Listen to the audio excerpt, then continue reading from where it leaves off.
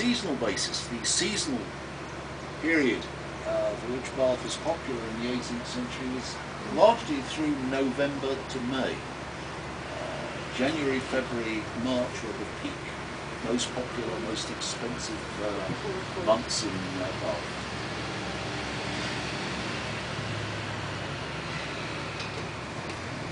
So this is Queen Square. It's the work of John Wood, and it was designed to provide lots of lodgings for people arriving and wanting somewhere to stay. Today it's mainly a commercial square, not much in the way of private lodgings around, apart from the hotel on the south side, the Francis Hotel. It's also the nearest stop that we have for the Jane Austen Centre. So were you wanting to visit the Jane Austen Centre, this would be the nearest place that the bus will take you.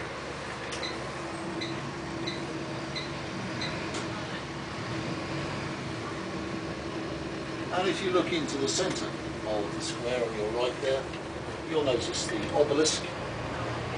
Not as large as it once was, actually. It was much larger. I think the top of it was destroyed in a thunderstorm, so they sort of beveled it level again, but it's much smaller than it originally was. It's dedicated to the Prince of Wales. Not our present one, of course, but the one who was Prince of Wales in the early 18th century. He was Prince Frederick. Prince Frederick was the eldest son of George II and his wife Caroline, Queen Caroline, the Queen of Queen Square. And on the left, the northern side of the square, where you have this wonderful architecture, this stylish architecture. On the right then is the Jane Austen Centre.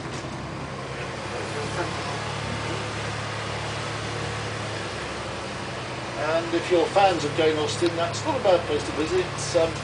They'll tell you a bit about her, they'll answer your questions, and you can find a bit more about this young lady and her life and times here in Bath. She lived here for 6 years, in fact, Jane Austen together, although she'd been here many times before that, and knew the city rather well. In fact, Bath is mentioned in most of Jane Austen's books. 2 of them, in fact, were actually set here. The first one, Northanger Abbey, the second was Persuasion. They were actually written some 14 years apart, reflecting then quite significant differences which took place in the city during that period. We're going to turn to the left now, but if you look straight ahead of you, you've got a rather lovely residential street up there. It's called the Paragon, a lovely curved street. All that's best in Bath residential architecture. And you'll see more of it straight ahead of you here, left and right. This is all the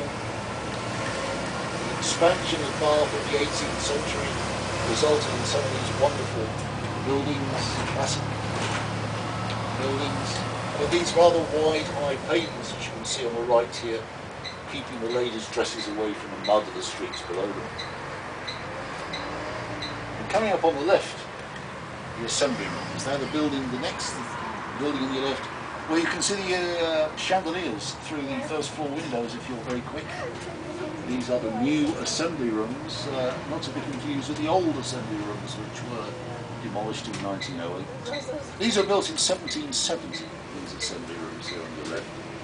They were pretty much destroyed, in fact, during the last war.